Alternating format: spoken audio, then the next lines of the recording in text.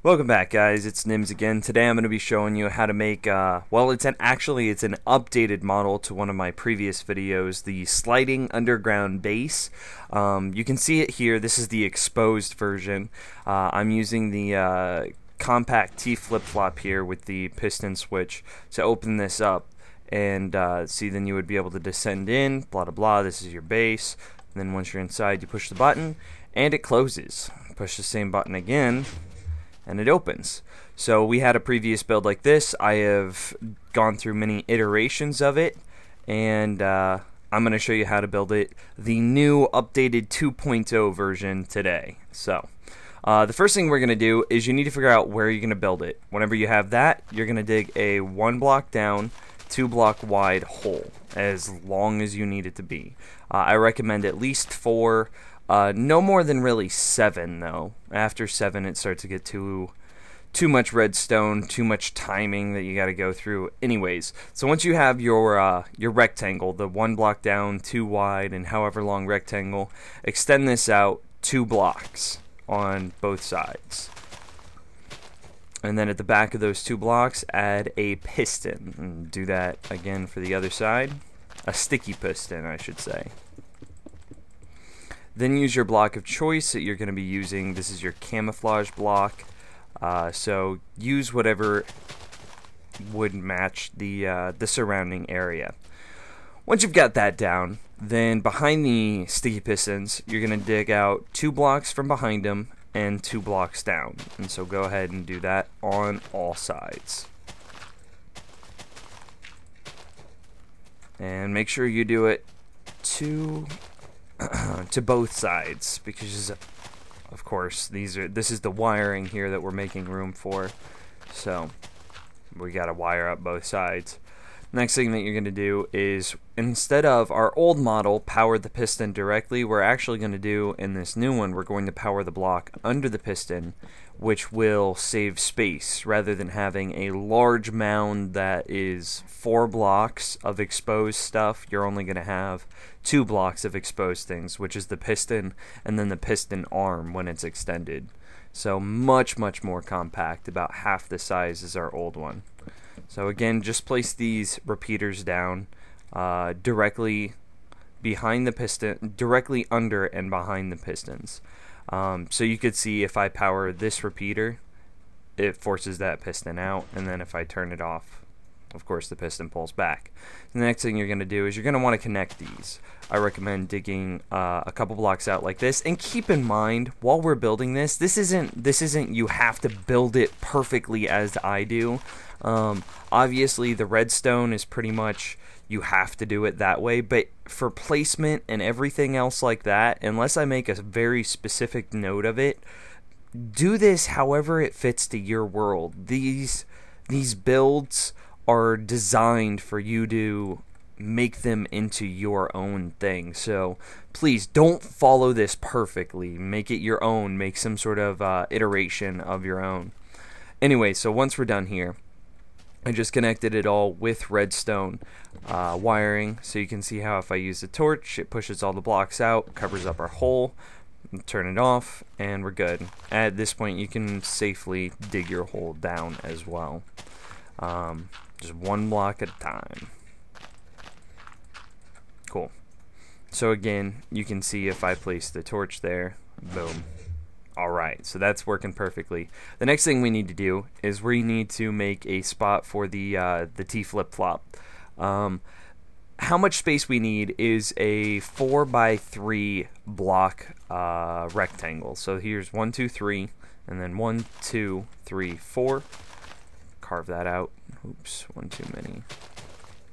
And then we need to dig this 3 more blocks down, so a total of 4 blocks down that we're going to dig. So here's 1 down, 2, 3, 4. Go ahead and finish digging this out. This is going to, like I said, this is making room for the... In its current state, it'll work with a lever, but that's not really desired, because you either have the lever on the inside, which means if you're outside, it's permanently open, or if you have the lever on the outside, that means while you're inside, it's permanently open, which does not work. You you would want it to be closed at all times. So the next thing we're going to do is dig one block down right here, place a redstone torch flat in the bottom of it, then place a block directly over that, place a regular, not a sticky piston, facing towards that block that you just placed.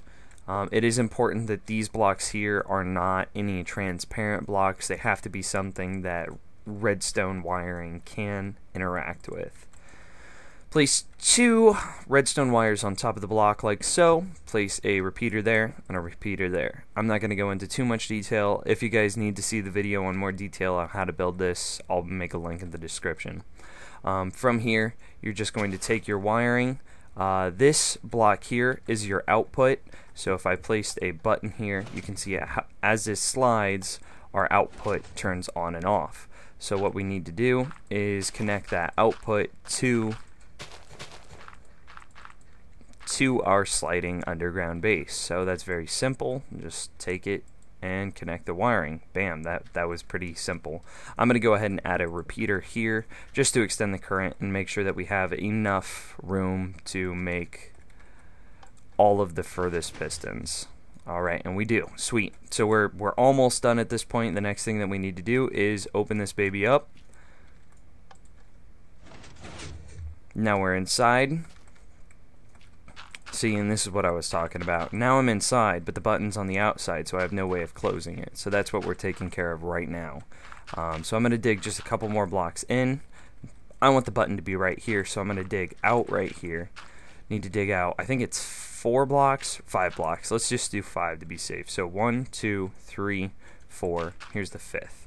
And then on the 5th, you can safely dig further out to connect this to... Yep, see, we can connect this to our flip-flop.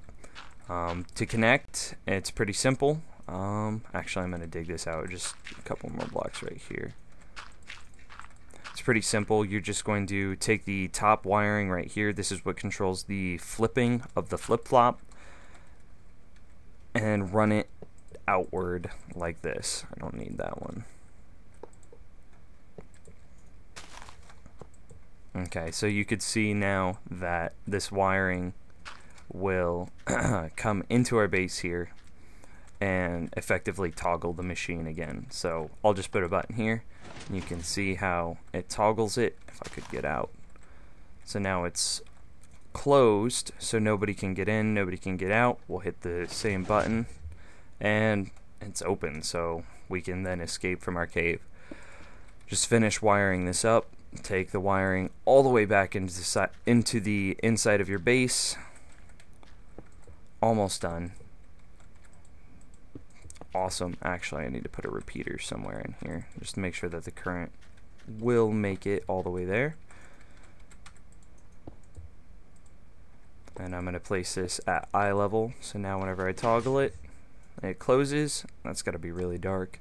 Then toggle it again, and it opens. So then you could just build your base down here and you're set. I've gone ahead and built a full demo model, something that maybe like if you're a map creator, something like that, this could be like a secret.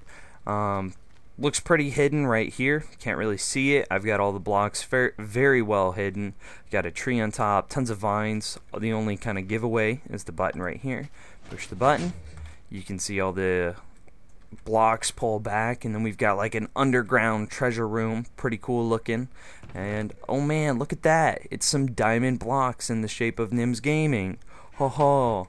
Alright guys, that's the end of the video. Don't forget to like, comment, subscribe.